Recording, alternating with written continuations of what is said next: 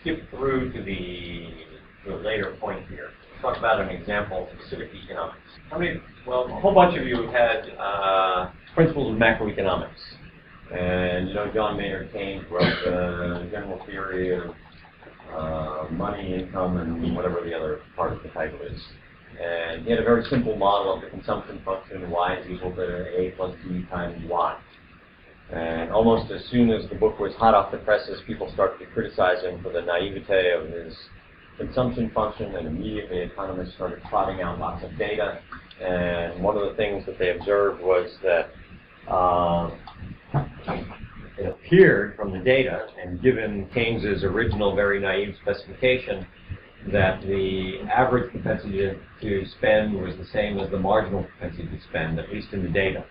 And that caused some degree of consternation. And with the consequence that Milton Friedman and Modigliani and Miller and some others and the big names from the 50s and 60s in macroeconomics came up with different specifications of consumption. And so one of those specifications was life cycle consumption, meaning that your consumption pattern is governed by your lifetime stream of income and is not driven by short-term perturbations in your income. So if you win the lottery, it's not supposed to change your spending habits markedly. It's also a justification for why a one-time tax cut does nothing to grow the economy, because people aren't fooled by that.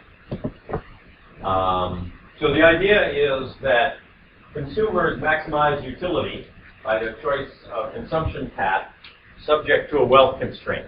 So this is a dynamic optimization model, and so we choose the time path of our consumption at time t subject to our wealth constraint at t.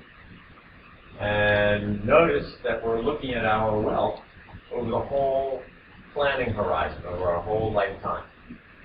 And our subjective discount rate is delta, and there's a fixed real interest rate R. So although if we are rational people and risk neutral, delta ought to be equal to R, but in many cases it's not. There's irrationality that sneaks in, and we have different time rates of time preference. We're not all risk averse to the same degree. CT is consumption at time t, big T is the length of economic life, WT is your earnings at time t, A is assets at time t, and the solution to the problem implies an Euler equation of the form that the marginal utility of consumption at t plus 1 should be equal to the marginal, some fraction of the marginal utility of consumption at t. Okay, so you consume to the point where your marginal utility today is some proportion of your marginal utility of consumption in the previous period. And that should hold for all the pairs over your life cycle. And gamma, of course, is the ratio of the discount rates, the real rate R and your personal discount rate delta. If the two are equal, then you choose your consumption path so that your marginal utility this period is the same as your marginal utility of consuming an extra unit of whole wheat bread yesterday.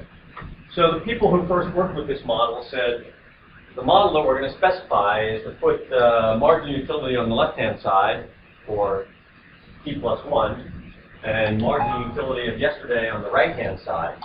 And we're going to estimate gamma, and we're going to have to deal with the error term epsilon. So the question that arises is, exactly how do we do that? So the basic argument is that we get some information. Some information arrives at time t, and that's what tells us how much we need to consume. So part of the information would be the intercept, and another part of the information would be the consumption that we did yesterday, and the day before, and so on and so forth. And so those things are supposed to be independent of the error that we make as decision makers, so that the expected value of Z transpose, which is that information that's arriving, should be independent of the error that we're making in our choice of consumption path. And so we would specify that CT plus 1 is in this fashion, and we could plug that in to our positive utility function, the first derivative of it, and we could solve the moment condition that we have there for the unknown beta 0 and gamma.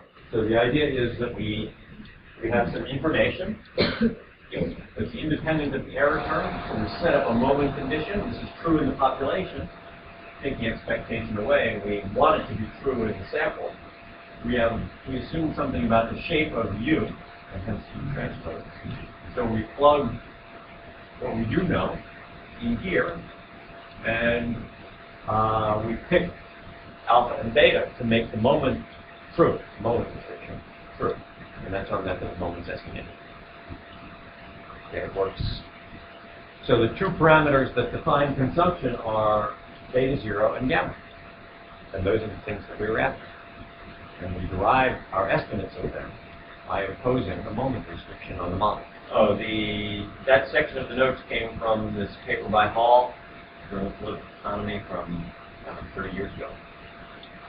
And more recent versions of the same kind of work you can find in Campbell and McHugh. So those are about all the remarks that I have to say about method of moments. Method of moments is also really popular in some parts of time series analysis. So now you have a general idea of what method of moments is about. So if it comes up in 518 or 618, you'll have some notion of somewhere to go back in the notes and say, oh, this is what they're talking about here.